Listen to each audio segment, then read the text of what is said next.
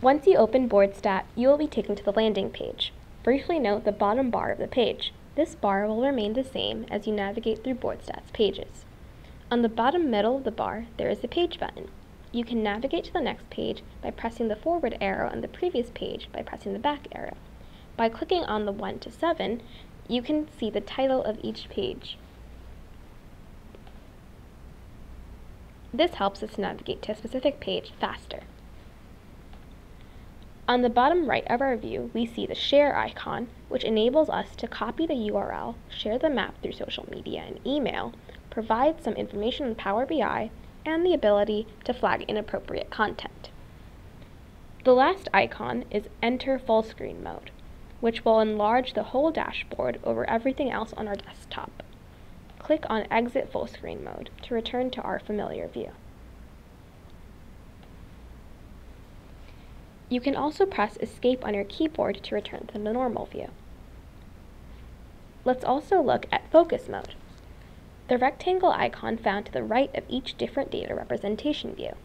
Focus Mode is different from Enter Full Screen Mode because Focus Mode only enlarges our selected view to the size of our web page, while Full Screen Mode will enlarge the view to the size of our entire desktop screen.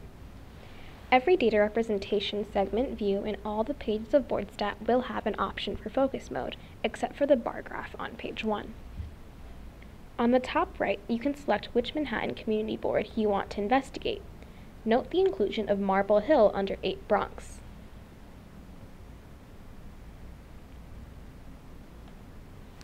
As well as certain areas in Central Park under 64 Manhattan,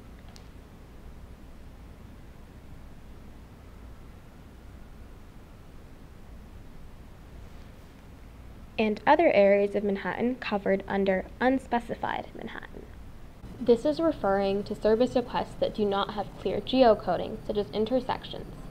Oftentimes, these can be intersections between community boards. You are able to choose more than one community board. Let's choose 1 and 2. Notice how the data updates. Notice if you click on Select All at the top of the Community Board menu, this selects all of the community boards. If we have no boxes selected, the result is the same as Select All. For the purpose of this exercise, let's choose Community Board 2. Also on the top right, you can enter a date range of interest. Since BoardStat is using NYC 3-in-1 open data, which is only available starting from 2010, that is as far back as we can go. As you can see here, the date range is from January 1st, 2010 to December 31st, 2018, or effectively all current data. Let's enter another date range, for example, January 1st, 2017 to December 31st, 2017.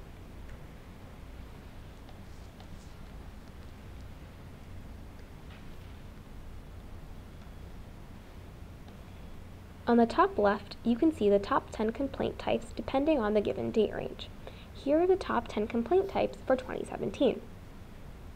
Next to the top 10 complaint types, you can see the top 30 complaint types broken down by their descriptors and counts. If you click a specific complaint type, you will see the top descriptors for that specific complaint type ranked by its number of counts. If we click Noise Commercial, we can see its top descriptors ranked by the highest to the lowest number of counts.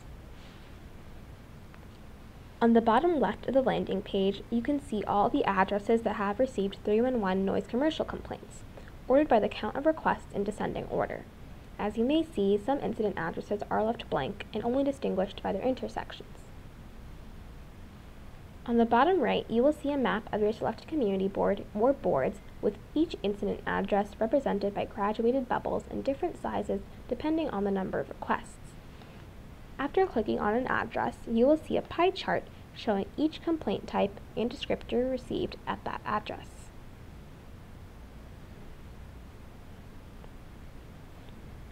We can right-click on a circle, and that leads us to several options. See Records, Show Data, Include, and Exclude. See Records shows us the map data for that specific circle in tabular data format.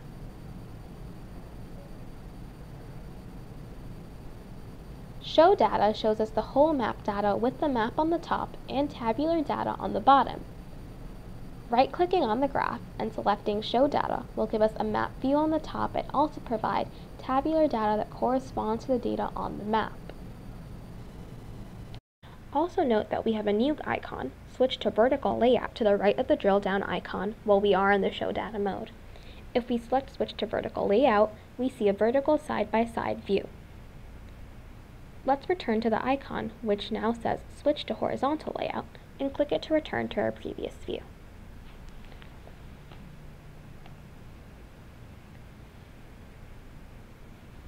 Include will focus on only the selected dataset represented in the circle, while exclude will eliminate that specific dataset represented by the circle from the whole dataset on the map. For the rest of the BoardStat tutorial, we will focus on the Show Data and See Records functions. Let's start a simple data journey. Let's look into the address that received the most complaints in Community Board 2. To do this, we need to extend the date range back to January 1st, 2010 and December 31st, 2018 to get the most data.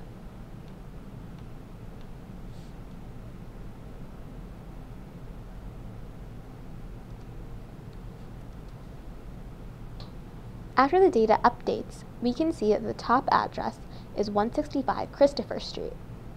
Clicking on it, we'll see that it accounts for a considerable amount of the noise residential complaints, and that its top descriptor is banging and pounding, followed by loud music and party. We'll look into this address more in page 2.